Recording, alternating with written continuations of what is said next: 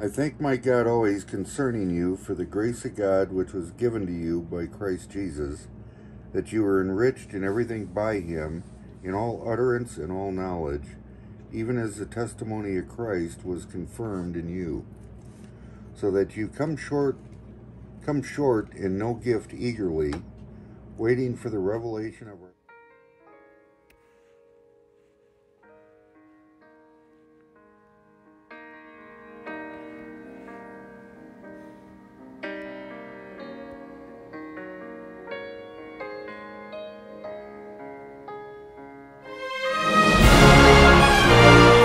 Hello everyone, I am your host Alicia Meller, and today I am inviting everyone to listen to the Word of God, and we will read in the book of 1 Corinthians chapter 1.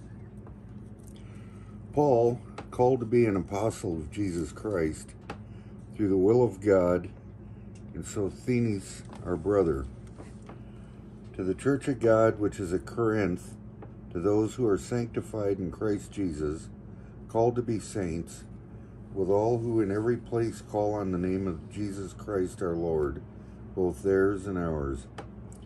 Grace to you and peace from God our Father and the Lord Jesus Christ. Amen. I thank my God always concerning you for the grace of God which was given to you by Christ Jesus, that you were enriched in everything by him, in all utterance and all knowledge, even as the testimony of Christ was confirmed in you, so that you come short in no gift eagerly, waiting for the revelation of our Lord Jesus Christ, who will also confirm you to the end, that you may be blameless in the day of our Lord Jesus Christ. God is faithful, by whom you were called into the fellowship of his Son, Jesus Christ our Lord. Amen. Now I plead with you, brethren, by the name of our Lord Jesus Christ, that you all speak the same thing, and that there be no divisions among you, but that you be perfectly joined together in the same mind and in the same judgment. For it has been declared to me concerning you, my brethren, by those of Chloe's household, that there are contentions among you. Now I say this, that each of you says, I am of Paul, or I am of Apollos, or I am of Cephas, or I am of Christ. Is Christ divided? Was Paul crucified for you? Or were you baptized in the name of Paul? I thank God that I baptized none of you except Crispus and Gaius, lest anyone should say that I had baptized in my own name. Yes, I also baptized the household of Stephanas. Besides, I do not know whether I baptized any other. For Christ did not send me to baptize, but to preach the gospel, not with wisdom of words, lest the cross of Christ should be made of no effect. For the message of the cross is foolishness to those who are perishing, but to us who are being saved it is the power of God. For it is written, I will destroy the wisdom of the wise, and bring to nothing the understanding of the prudent. Where is the wise? Where is the scribe? Where is the disputer of this age? Has not God made foolish the wisdom of this world?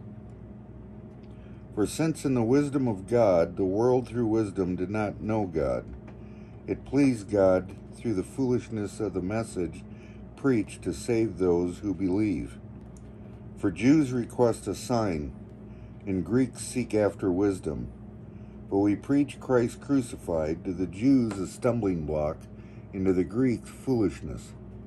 But to those who are called, both Jews and Greeks, Christ the power of God and the wisdom of God. Amen. Because the foolishness of God is wiser than men, and the weakness of God is stronger than men.